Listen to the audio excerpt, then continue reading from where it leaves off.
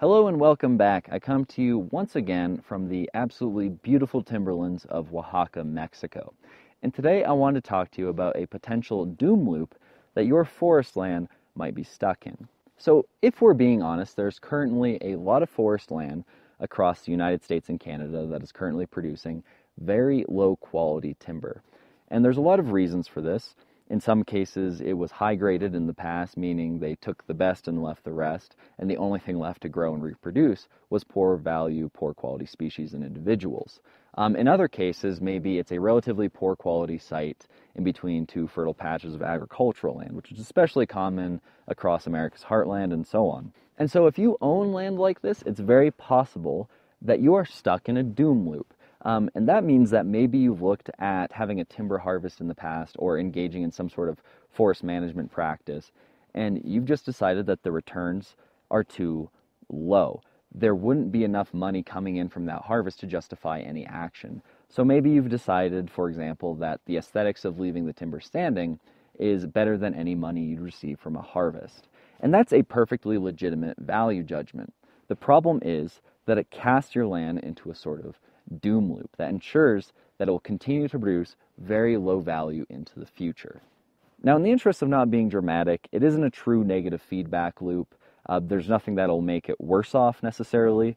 And, forests are very dynamic. They're changing over time. There's ecological succession. So it's possible that with enough time, it will produce value again. But I can promise you it will take a very long time. So for all intents and purposes, whatever it's producing now, which could be nothing, is what it will continue to produce into the foreseeable future.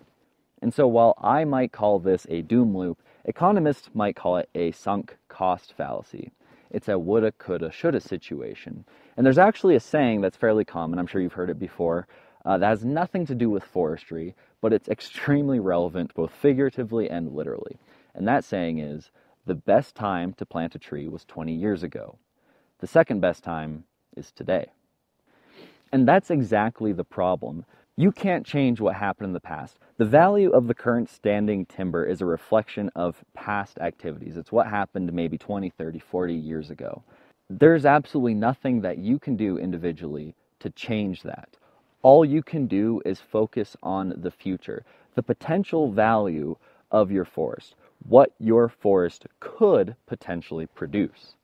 So that's how you break out of the cycle. You have to stop focusing on the past, which is to say present value, and start focusing on the future, the potential value. So to help break out of this cycle and to figure out how to move forward, let's kind of talk about two different situations, two categories of people and problems. Now, the first is somebody who's looked at a timber harvest and just decided that anything they would get in their pocket would not exceed the aesthetic value of the standing forest. And I totally understand this. I mean, I myself basically would not want to do something like a clear cut or a heavy harvest unless I absolutely had no choice. And that is why I manage the forest the way I do. So I totally get it. But you have to understand that aesthetics are a fixed value. They're not going to appreciate.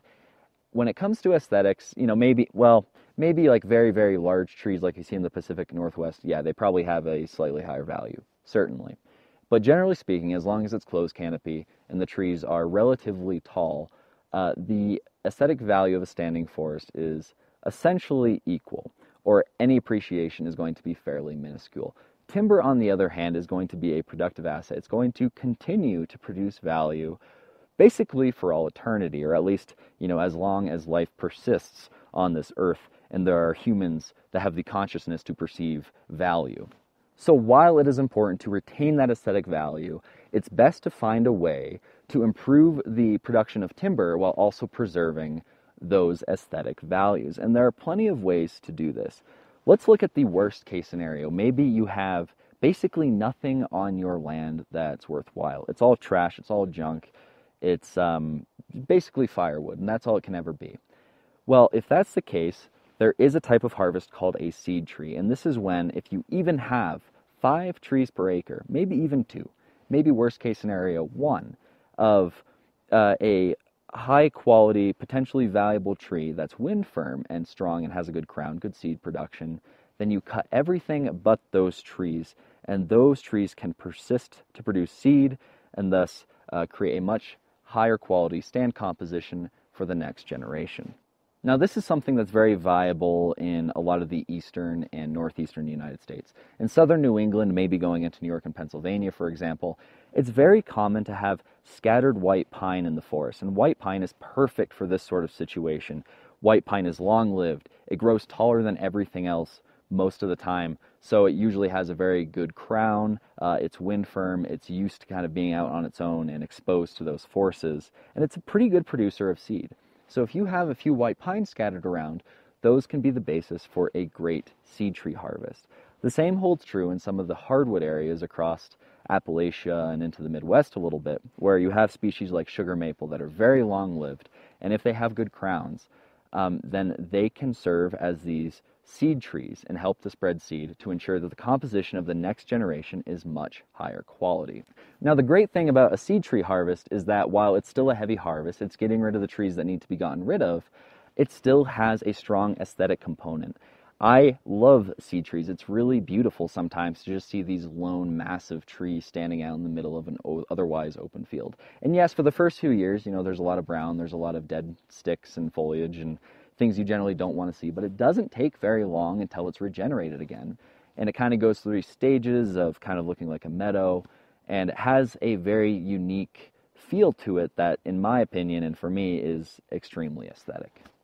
Now, if you're not quite that far off and you just have kind of a slight problem with value in your standing timber, for example, maybe it's only 30% acceptable growing stock, as we'd say, which is to say valuable species that we want to persist and reproduce into the future. So if this is your situation, and actually this is applicable to me in my land, I have a stand that fits this criteria, maybe what you want to do is an improvement cut or a very light selection cut. And what this would be is you're going in and maybe removing 30% of volume if you can find some small equipment to do this, and just cut that out for pulpwood if you can find the market, or firewood, something of that nature. And I know that can be difficult depending on your markets, but that's the best case scenario. And once you remove this value, this opens up the space for the higher quality species. They can either reproduce or their crowns can grow out, and those higher value species can put on more growth. Now, this sort of system would fall under what would be called continuous cover forestry. It's harvesting the trees over time, but not in a way that does anything to diminish the overall cover of the forest. So it's like the forest was never even touched. The aesthetics were essentially unchanged as long as the harvest was conducted properly.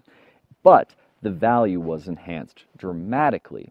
So you retained those aesthetic values, and you've prevented any sort of loss of potential value going into the future from the timber production. So that's the best course of action if the problem is really aesthetics versus timber. Now let's talk about if you're in a situation where it's just really bad. Maybe you can't find anybody to cut the land. Maybe you'd actually have to pay and do some timber stand improvement activities to actually get it to produce anything valuable. And that really is the worst case scenario. Well, here's the good news, and this is also applicable to the last group. There are no 911s in forestry. And yeah, of course, the sooner you act, the better. But generally speaking, forest growth it's a very slow process. It's a slow industry. Nothing is changing super quickly. So you can improve things slowly over time. Over the course of a decade, you can do things here and there.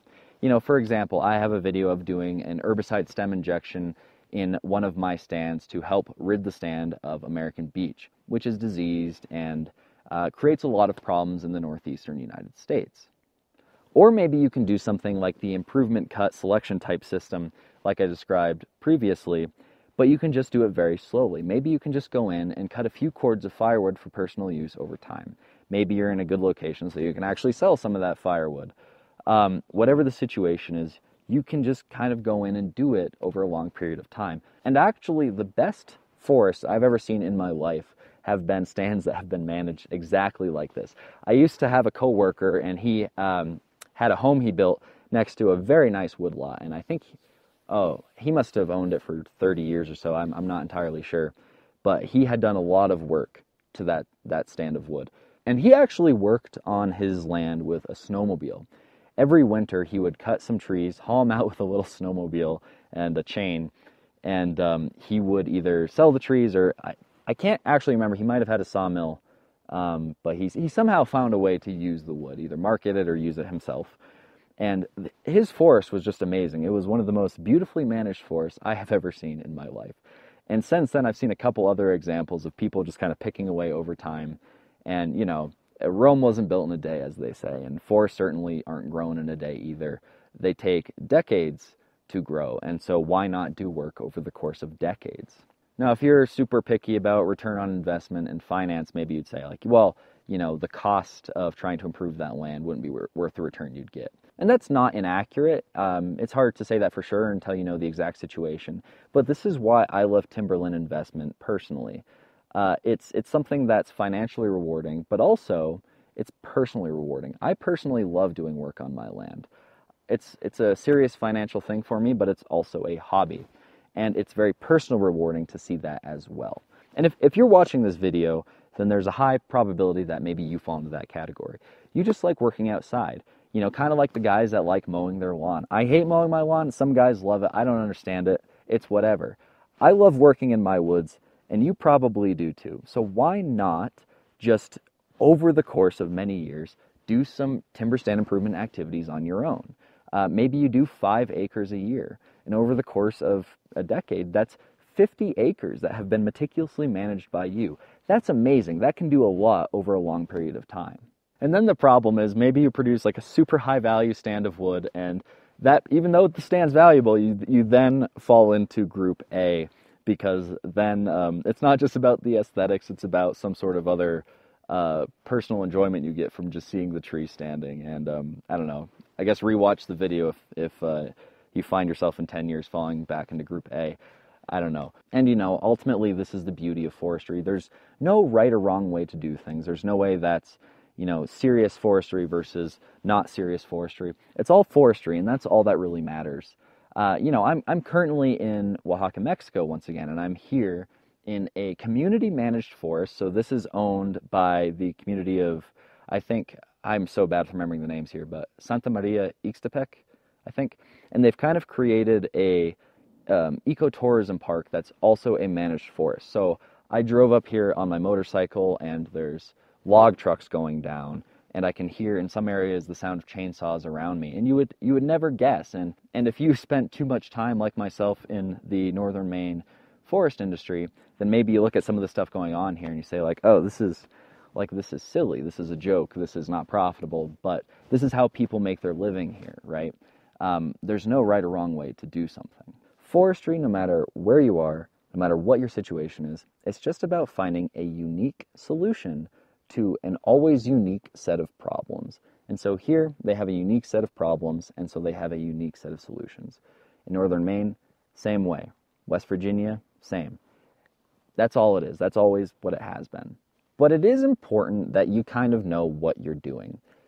So if you're watching this video, if this speaks to you, if you feel like now you want to go out to your forest and do something, I highly suggest you download my book. And I'm going to leave a link in the description, and you can download my totally free ebook, How to Read Your Forest. And in it, I describe silvicultural treatment, some of which I talked about here, like the seed tree harvest and shelterwood harvest, etc.